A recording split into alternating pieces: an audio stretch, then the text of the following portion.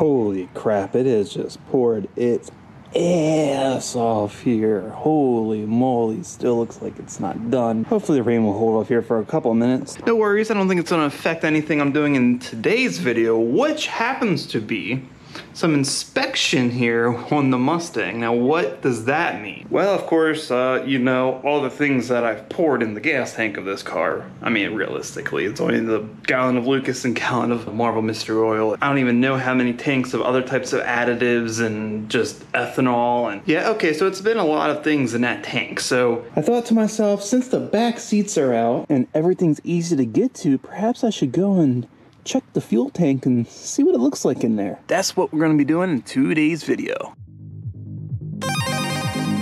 Let's have some fun on Karz Created.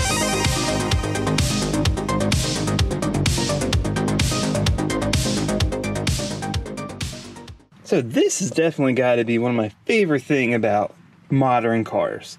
I don't know why it took auto manufacturers so long to figure this out, but I'm glad they did, which is making the fuel pump and sending unit serviceable without dropping the tank. Now, both of these here are for doing that. I think that one is for the sending unit. I think this one's for the fuel pump, which is more or less where I'm going to be going into, because I want to take a look at all that. There it goes. And yeah, right there it is. Wow, a little dirty. Should definitely be doing some cleaning while I'm under there. Pop that clip off there. There we go. Dang, that's got like crud in it. How the hell is that even possible? This is a brand new car and I've never been in here. Oh, I'm gonna go ahead and clean those out and clean up around the fuel hat here. That is terrible. I gotta go get a rag because I know this is gonna leak some fuel, so I'll be right on back. Okay, I've come back with a whole slew of different things. Everything I think I'm gonna need to do this. First thing I wanna do is clean this. This is just horrible. Get out of my way. Really, really bad. Clean this up real quick. Okay, I mean, it ain't preferred, but that is a hell of a lot better than it was, that's for sure. So now I'll go ahead and pop a rag under here. There we go. Good. Little fuel, not that bad. Smells pretty good in here. Gonna start getting some high. Aha! There we go.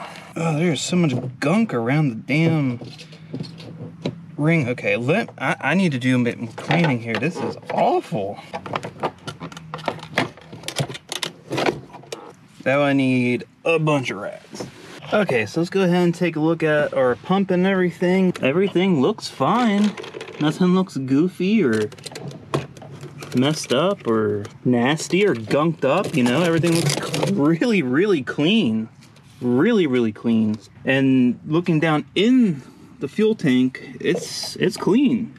There's a couple things floating around in there now. It's probably from knocking all this gunk in there, but it's clean. There's nothing going on down in there, which is really, really nice to see. With my shenanigans and pouring all that stuff in the tank, doesn't seem to have made any difference for the fuel system. It all looks fine.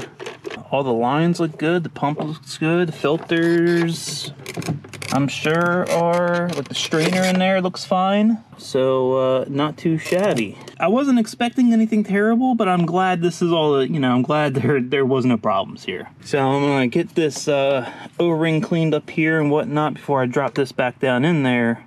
Wipe it off, make sure it's clean, and start sealing this back up. Wow, that looks a hell of a lot better. The only thing I got left to do is spray the connectors here because they were nasty.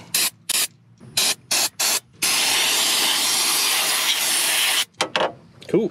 Connector looks a hell of a lot better too, so that makes me feel good. There it goes.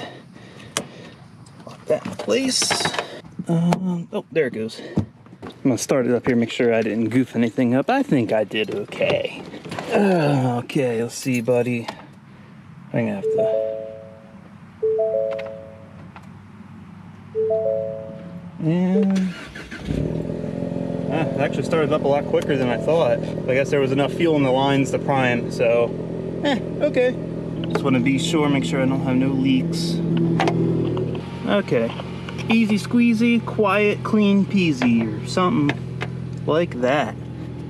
So that's good. I'm glad that everything checks out there. You know, of course, when I was doing all those things, like most of me knew that everything would be fine, but of course there was always that like tiny little bit of piece of me in the back of my mind, like, well, what are you doing? You are totally going to screw something up. You are going to damage something. And of course, like, no one does these things because there's always that fear of, you know, something going wrong. And of course, like, so many comments on every video I made about pouring things into gas tank were always like, gonna gunk up the fuel tank, it's gonna screw up your fuel injectors, it's gonna clog your catalytic converter, it's gonna screw up your O2 sensors. Well, so far, all the things that I have done none of that. In fact, the fuel tank is squeaky clean. It's probably more dirty now after dropping some things, which I kind of got most of it out, I think, with a siphon pump, but it was definitely a lot cleaner before I opened things up. There was no like weird discoloration on the fuel pump. I guess none of that really made a difference in terms of in the fuel tank. Most of the difference it made was during combustion. So,